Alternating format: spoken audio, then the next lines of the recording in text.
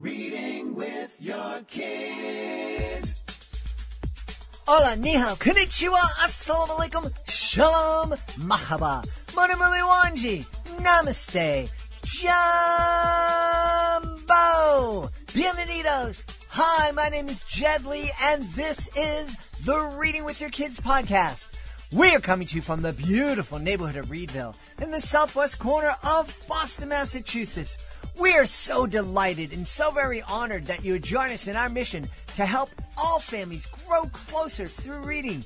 Please be sure to subscribe to the show on the iHeartRadio app, on Spotify, Apple Podcasts, Stitcher Radio, Himalaya, Ghana, wherever you find your podcast. And also, please be sure to tell all of your family and friends. Our guest today is Melissa Stewart. She is here today to celebrate mega predators of the past.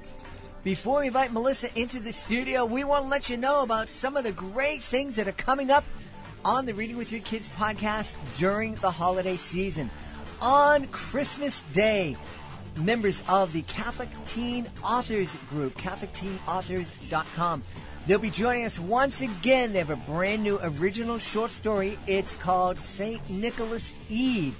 They're going to be here to read that. It's going to be one... It's a wonderful, wonderful story. It's really fun. You're going to love it. You're going to be moved. On Christmas Eve and the day after Christmas, we're also going to look back at some of the other original Christmas stories that were created for the podcast. Another one by our Catholic teen author friends, and also from our friends from Spooky Middle Grade Books. And on January 1st, here on the Reading with Your Kids podcast, we're going to be launching the first episode of Drawing with Your Kids.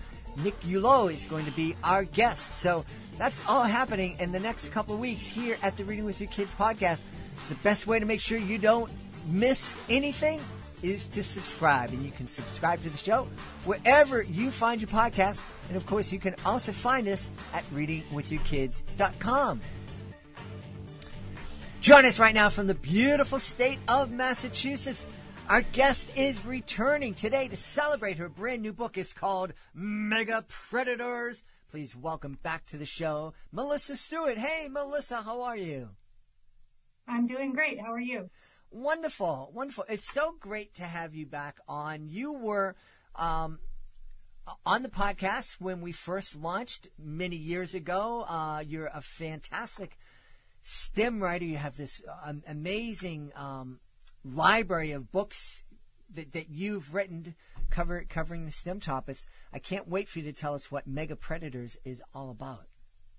Yeah, so my new book, Mega Predators of the Past, is a little bit different. You might initially think that it's about dinosaurs, but it's actually about other kinds of creatures that are big and ferocious and lived a long time ago. So it's perfect for kids who know everything about dinosaurs already. You can sort of expand their thinking with this book. And it's written in kind of a fun, lively voice. The narrator takes the point of view that dinosaurs are overexposed and overrated. And so now these creatures deserve their moment in the sun. And it includes things like giant ripper lizards and terror birds that are as tall as giraffes, and scorpions that are 3 feet long. So lots of giant creatures. Wow, wow. So I'm trying to get the timeline in my head. Dinosaurs walked the earth millions of years ago, right? Mm-hmm. Yes. These predators, when are we talking these predators? So some of them were alive at the same time as the dinosaurs. And in fact, some of them come before the dinosaurs. And so there's the giant dragonflies, which their wings are about 3 feet long. They lived about 420 million years ago. So that's before dinosaurs. There are also the scorpions that I was mentioning before. They lived about 320 million years ago. So also before dinosaurs. But then there are also some creatures like American lions that lived at the same time as early humans. So there's a full range in terms of time period. Wow. You know, dragonflies are kind of terrifying as they are. I know they're harmless, and I've appreciated the beauty of them. But, you know, when you see them looking like a helicopter with this big long thing in the back that looks like a stinger, and they can be pretty frightening now when they're teeny weeny. I can't imagine a dragonfly with 3-foot long wings, and I imagine the rest of the body must be equally ginormous. Yes, yes. Yeah. And they ate all kinds of insects. There were a lot of large insects at that period of time, and the dragonflies were sort of the king of the heap at that point. Now, I understand we know about the dinosaurs because we found dinosaur bones. Dragonflies, how do we find out about the dragonflies and scorpions? Are the same way? Have they been fossilized? So sometimes they have created imprints that people will crack open a rock, and then on each side you can see the imprint of its body. But also with dragonflies, there have been remains of them in amber, it was sap from a tree in the pine conifer family that it would create these big kind of drops of amber that would crystallize over time, would fossilize over time. Wow. That must have been an awful lot of amber to cover up a big giant dragonfly. Yeah, it didn't necessarily cover their entire body. It might have just been a crumpled up ring or a leg or something like that. So I'm not sure that there's a piece of amber with an entire dragonfly body. That you're right, that would be gigantic. Yeah. And you mentioning American lions. Is this similar to the African lions with the mane and the ferocious roar? And they're similar. They're about twice as big as African lions. Wow. And they, just like their name says, they lived in the Americas. And at the time of early humans. And so there were probably occasions where some people were meeting them in dark caves, and that probably didn't turn out too well for the people. Mm-hmm. Mm-hmm. Yes. You just sent shivers up my spine meeting a lion in a dark cave. Ooh. Wow. Where did you get the inspiration to write this book? So the idea for this book actually came, I was reading an article about Titanoboas, that's one of the megapredators we haven't discussed yet. So imagine snakes, boa constrictor-like snakes that were 43 feet long. So that's basically 2 cars parked end to end is about 40 feet. So that gives you a sense of how big these snakes were. I read an article about them in Scientific American, and I was fascinated, but there wasn't enough information about a whole book. So I ripped the article out of the magazine and I stuck it to the idea board in my office. And then over time, I started to kind of collect other ideas, other really big prehistoric creatures. And eventually I had enough for a book. Wow. Now, you didn't rip it out of like a magazine at a doctor's office, did you? No, it's my husband's subscription. I think I've been known to do that. This is, I love to talk a little bit about the process. You shared with us, that the first spark for the book was this one little article, and it wasn't enough for a whole book, but you got it there. One of the things that drives my beautiful wife crazy is that I'll have an idea, and I'll be gung-ho on it and, do this work, and then something else shiny will kind of distract me, and I'll go over there, and I can't never get back to it. How do you kind of organize yourself or train yourself to, like, I have this idea, and it's not ready for me to jump into right now, but I'm going to put it here and work on other things and then just add to this, day by day or month by month, to get the book done. Tell me a little bit about that so I can be more organized and get to some of those ideas that I've left by the wayside. Yeah, that's a great question. I think this idea board that I have, it's really a key piece of my writing.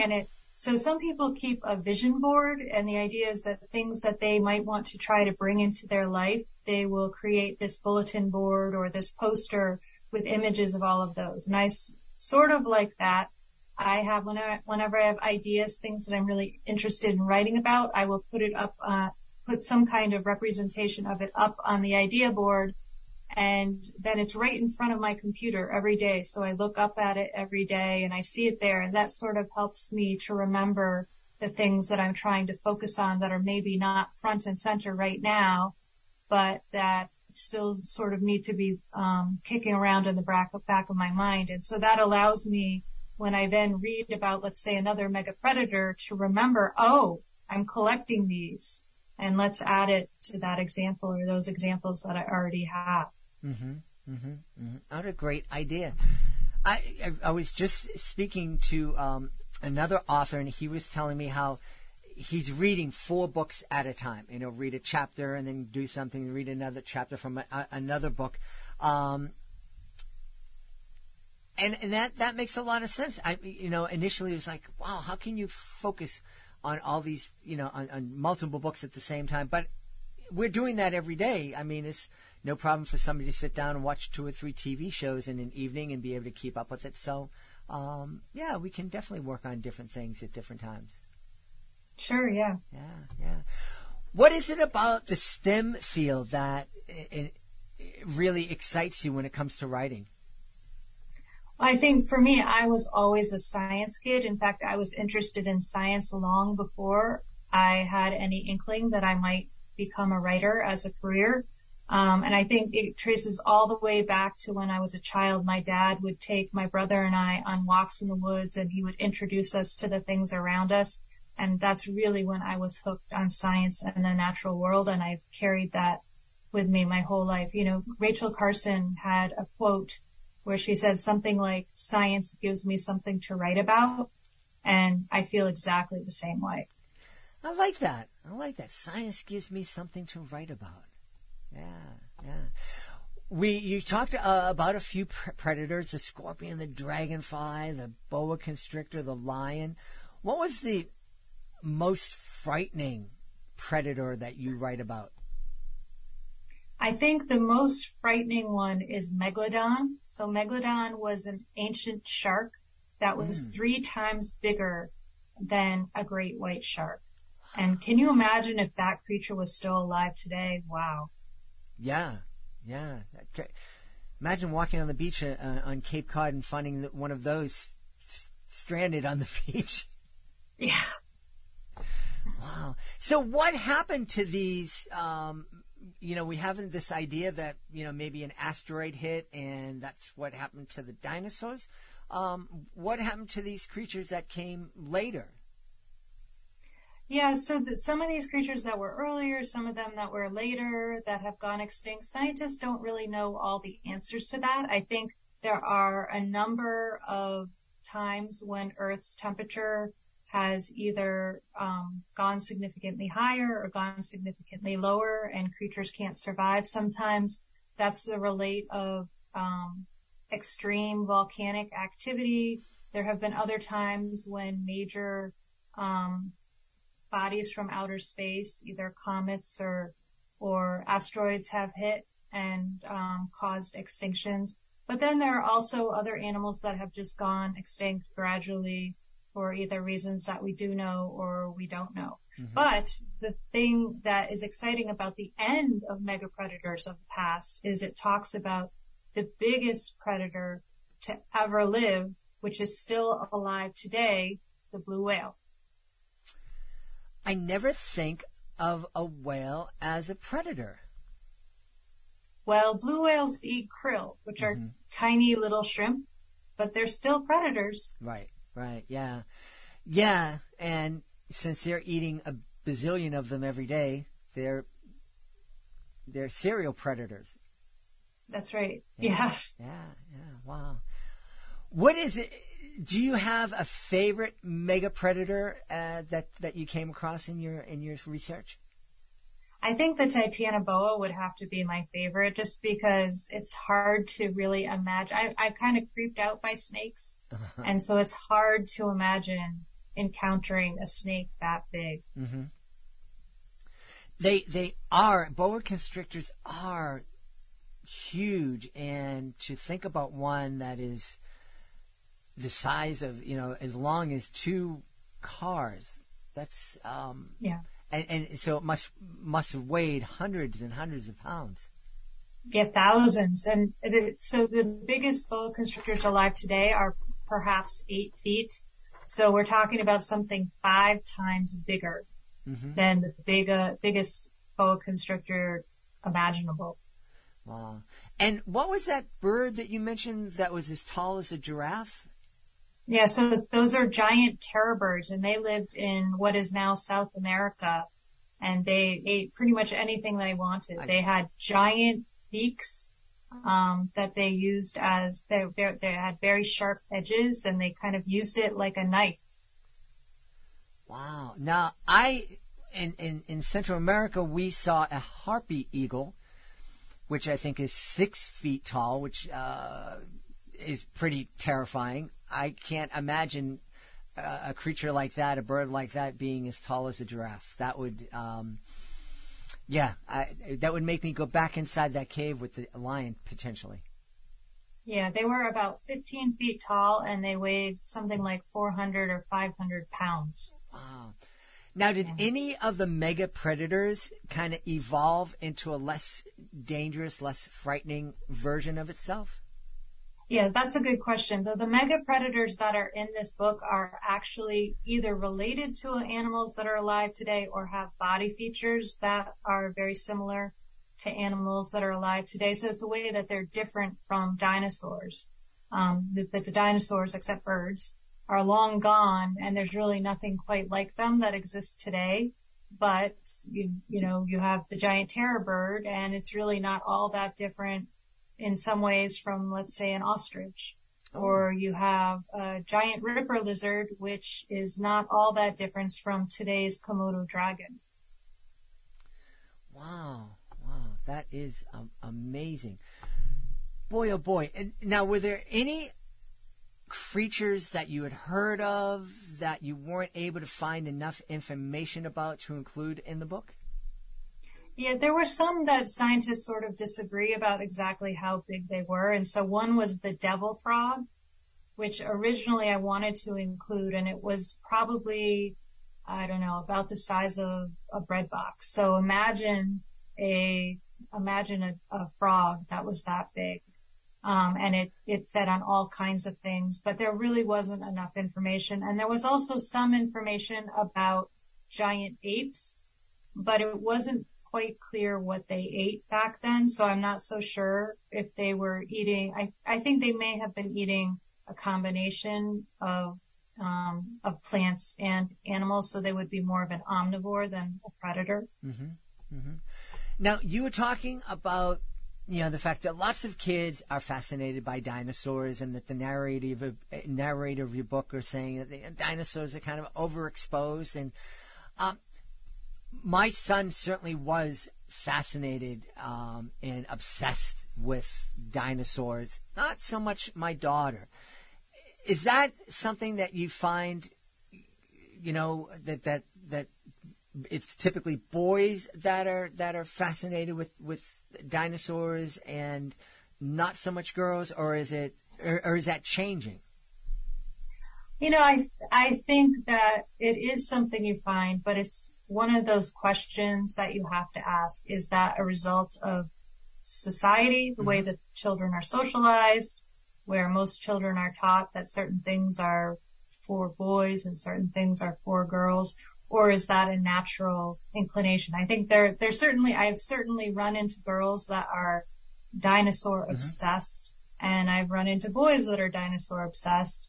It's hard, it's hard to answer questions like these. Yeah. But I do think they're worth asking. Yeah, it's fascinating that, and especially, the dinosaur thing is, and I know that I was pretty obsessed with dinosaurs growing up. What do you think it is about these creatures that were really terrifying and that lived so long ago, that are, really distant from us, that fascinates especially young kids, but adults too? I think they just really capture our imagination to think about what life on Earth was like at one point, and who knows what it could potentially be like at some point in the future. I think they're so big, and I think also the way that they have been portrayed in the media and in films like Jurassic Park, just makes them something that kids and adults are really curious about and want to know more about. Yeah. And they're definitely going to want to know more about the less celebrated creatures and predators. And that's something that you do great in Mega Predators of the Past. Can we ask, I know I'm not supposed to do this, but is there any project that you're working on right now that's really exciting you? Yeah, so next spring, in March, I have a book coming out called Whale Fall, Exploring an Ocean Floor Ecosystem. So a gray whale lives for about 70 years. But after it dies and its body falls to the ocean floor, it supports a community of life for another 50 years. And we're talking thousands of species, millions of individual organisms that all depend on this whale as it is slowly decaying. The water down at the ocean floor is very cold, and so decomposition happens more slowly. And because whales weigh 70,000 pounds, there's a lot of meat there. There's a lot to fuel that ecosystem. So I'm really excited to bring that to life for kids. Yeah. Boy, whales are certainly huge. I've seen them in the ocean, of course, but I also had the opportunity to perform at the New Bedford Whaling Museum, and I performed in their foyer, and they have the skeleton of a whale hanging from the ceiling. So I actually performed underneath the skeleton of a whale, and it was just ginormous and just overwhelming, just crazy. They are gigantic. I guess I have something about big creatures going on right now. Yeah, you do. Well, you've had something about a lot of creatures and a lot of aspects of life and science. Where can people go to find all of the books that you've written over the years? Yeah, I think you can go to your independent bookstore right now. They make a great holiday gift. But you can, if you don't have an independent bookstore near you, you can always use Amazon or bookshop.org, which is another online selling group. Also, there's a new website that's exciting called Bookalicious, where kids can make emojis that sort of represent all their different interests. And based on that information, there's an algorithm at the website that will suggest books that the kids might be interested in. So that's a fun website to check out. Ooh. And is there a website people can go to find out more about you? Yes, I have a website, and it's melissa-stewart.com. You can also just Google Melissa Stewart author, and it will pop right up. We've had a great time speaking about Mega Predators of the Past and the author of the book, Melissa Stewart. Hey, Melissa, thanks for being back with us. Thank you. It's been fun. Please be sure to join us for the next episode of the Reading with Your Kids podcast. Our guest will be David Ezra Stein. He'll be here to celebrate his brand new graphic novel, Beaky Barnes' Egg on the Loose. Hey, if you are the author of a fantastic children's book, whether it's a picture book, middle grade novel, graphic novel, even a YA title, please be sure to visit our website, readingwithyourkids.com. Click on the Authors Click Here button at the top of the page to learn how we can help you celebrate your book to the world. So many ways we can help you celebrate. You can be a guest here on the podcast. You can submit your book to our Certified Great Read panel. And you can take part in our monthly promotion program. You can learn all about that and more by going to our website, readingwithyourkids.com, clicking on that Authors Click Here button at the top of the page. I want to thank the folks who made today's show so wonderful. Chris, I want to start by thanking our guest, Melissa Stewart. Please be sure to check out Mega Predators of the Past. Also want to thank my team, Fatima Khan, Rory Grady, Mirabella Q, Jordan Saley, Stephanie Davila, Skylar Strauss. I want to thank my beautiful wife for all the support she gives me. Most of all, we all want to thank you. Thank you so much for taking part in our show today. And thanks you so much for taking the time to make the world a better place by reading with your kids. I'll be looking for you in the next edition of the Reading with Your Kids podcast.